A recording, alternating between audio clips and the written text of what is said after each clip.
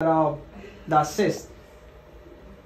See the medial collateral ligament? So this cyst is deep to the medial collateral ligament. Sometimes we see that when there's a tear of the meniscus, the fluid comes out. Sometimes when there's a tear of the medial collateral ligament, you can see it very nicely here. The ligament is definitely not torn. The black is the ligament, and you can see all that cyst. All that white is the cyst here.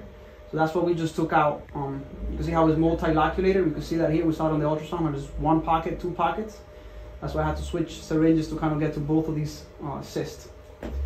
Okay, good. Thank you. Also good for you. And we're also going to record this too. Well, here we are seeing how I drain that ganglion cyst that was found on the inner part of that patient's knee. I'm using the ultrasounds to localize that cyst.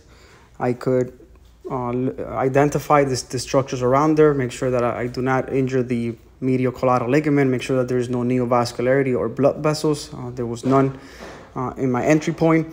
And we could easily aspirate this ganglion cyst. Ganglion cysts typically have this oily or thick appearance, which you saw earlier on the video.